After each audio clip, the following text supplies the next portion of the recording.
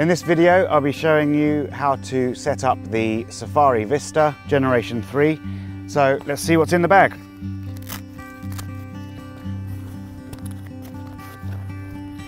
We've got tree wraps, a large rain fly,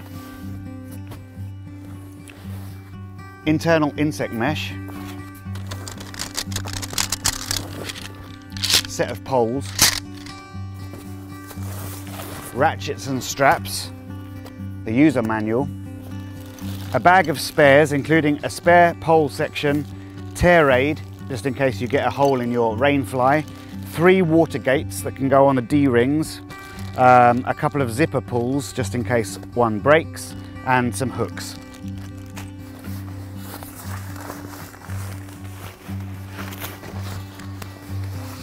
There's the tent floor and bungee and pegs. First thing we've got to do is lay the floor out so the corners are pointing towards the 3 anchoring trees that we're going to use. So I'm going to take a tree wrap first and I'm going to put it around my tree at the height that I want to do it on. So that's the tree wrap. Then you take your strap, go to the end with the loop, and then put the tail through the loop, pulling it through and pointing it towards the tent, and we'll do the same to the other 2 trees. So we have the floor, unclip the bracelet and put that back in the bag. The tail will be the first D-ring that you see, so just point that towards the tree you're going to use for one of the ends.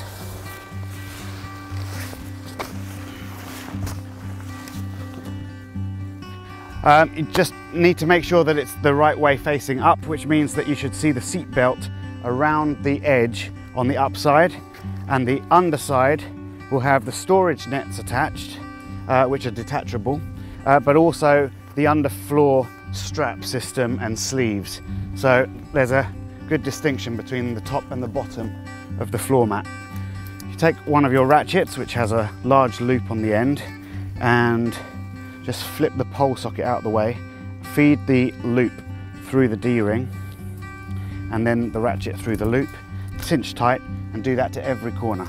Once you've got your strap around the tree, take it to the ratchet that's attached to the tent, slip it through the spindle, and then pull out the excess strap, giving it a couple of cranks so it doesn't slip out on you. And then we'll go and eyeball the others before we get it completely right. So you thread the strap through the spindle of the ratchet, take out that end, then you can drop the ratchet and walk back, taking out the slack and lifting the unit as we go. And we're looking for a straight line between this strap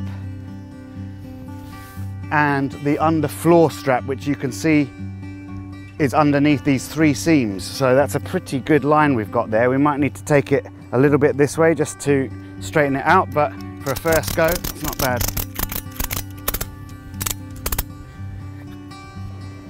That's pretty bang on.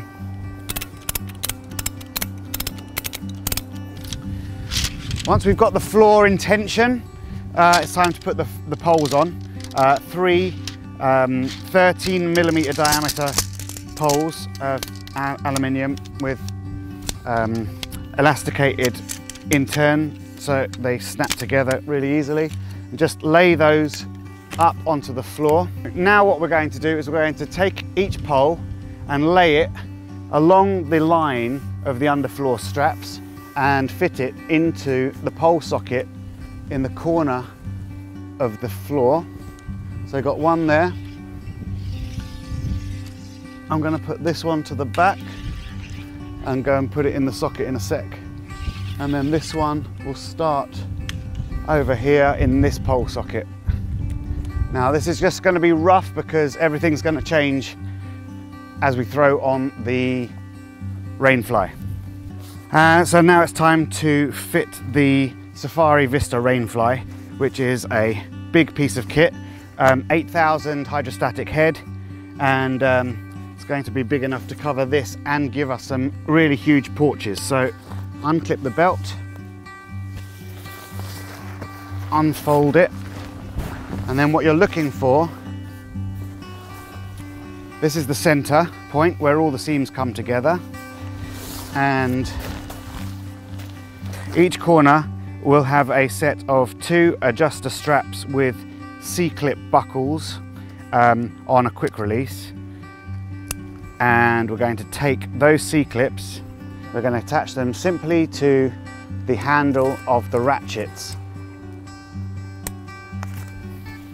Then I'm going to throw the rest of the rain fly over the floor and do the same on all 3 corners. Now I'm going to do the second corner. Clip that into position. And then pull the rest of the rain fly over to the far corner. And then clip those last 2 C-clips onto the ratchet handle. I'm going to leave these straps quite long for the moment.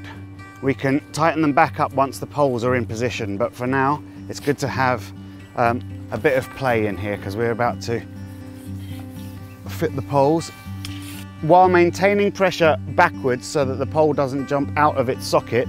I'm now going to bend the pole sideways, find its corresponding pole pocket, which is this green piece of fabric, and fit the end into that. And then I'm going to do the same over here. Get the pole that again has jumped out while I've been pulling on the rain cover, put it into the socket, make sure that there's pressure forcing it into the socket while I go over to the other end. I'm pushing it.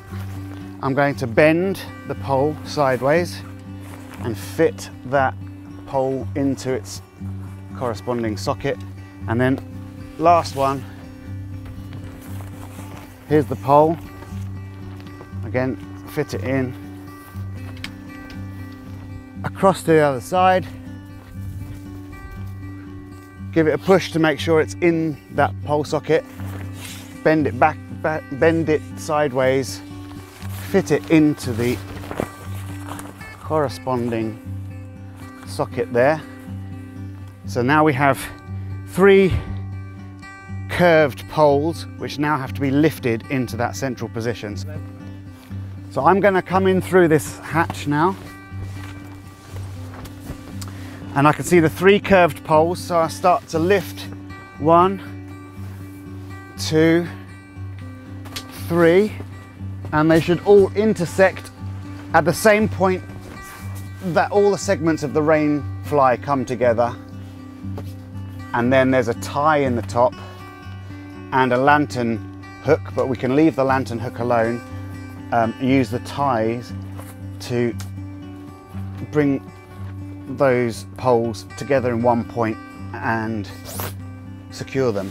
Then there are 3 C-clips on the longer sections of pole, which we're just going to put in place.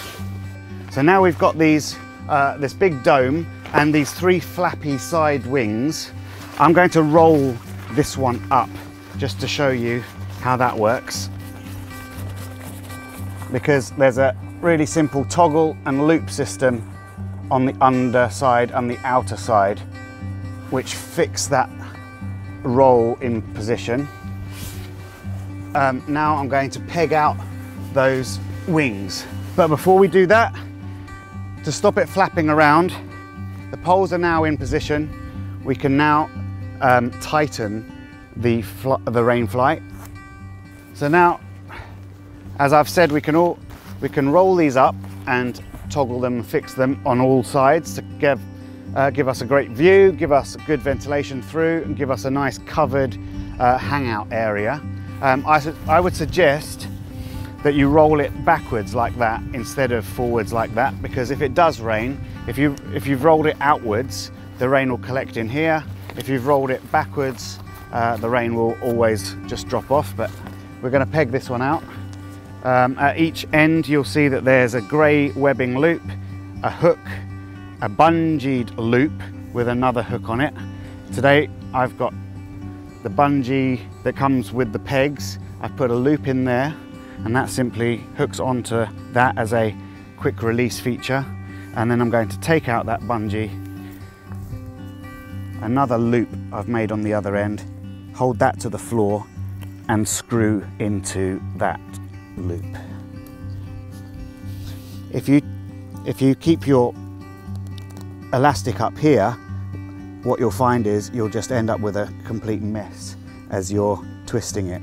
So also it puts undue pressure on the peg. So you want to keep that loop down and screw into the ground as far as you can go. Now the floor's up, the rain fly's on, we're going to put in the insect mesh. So I'm going to spread it out on the floor like this. And what we're looking for are the corners, which will look like a clip buckle. And these come and just clip inside the pole on the underside next to the D-rings in each corner, and cinch it tight. The best thing to do is run your hand down one of the seams so you don't get confused that it's and end up with it inside out. Once you've got it spread out, what you'll see is there's a yellow C-clip right in the middle of the insect mesh, which is going to go up to the center point where the poles cross. So that yellow C-clip and all the other C-clips should be obviously on the top side of the insect mesh. Otherwise, if they're on the underside, you've got it inside out. So I'm going to follow this seam along to the next corner, clip that one in place, and do the same to the third corner. When all three corners are clipped in, I'm going to open one of the doors so that I don't rip the mesh while getting up. Jump up onto the tent, take the C-clip on the yellow webbing and fit that to the center point, and then run my fingers down all the seams, attaching any C-clips that find corresponding with the C-clips from the rainfly. Put them on the outside of the existing C-clips so that they don't pull up, they're just fixed in that position. As I go along the rim, you'll see that there are a number of buckles hanging loose, and they will correspond to elasticated clips on the other side, and you just have to bring those together under the tent, cinch it tight. Then the next one. So basically there's two for each corner.